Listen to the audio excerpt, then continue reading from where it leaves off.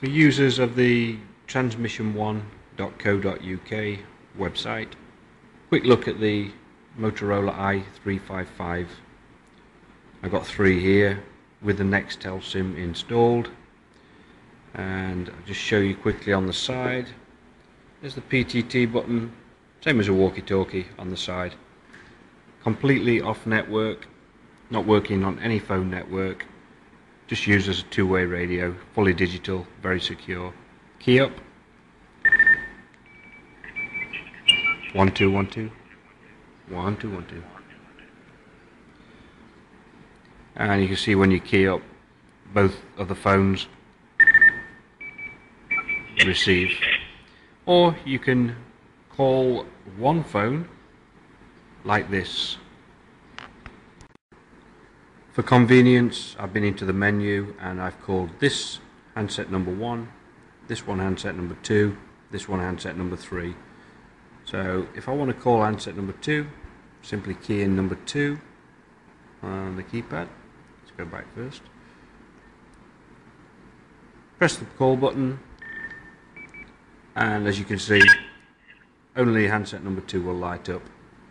And the same if I call handset number 3. Go to press number 3, press the call button, and only handset number 3 will receive.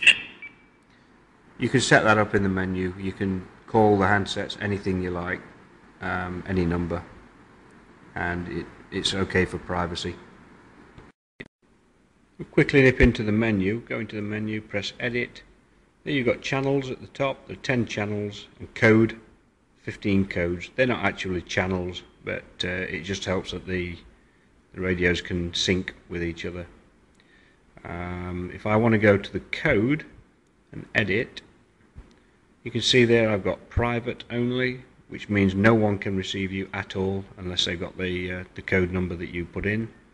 And then we've got receive all, which you can just leave. It scans all the codes on that on whichever channel you're on, but only on that channel. It doesn't scan all 10 channels. Also, as I mentioned before on the site, the antenna is extendable. When the antenna is extended, the difference in range is significant. So if you're using them and you want good quality transmission, make sure you keep the antennas up.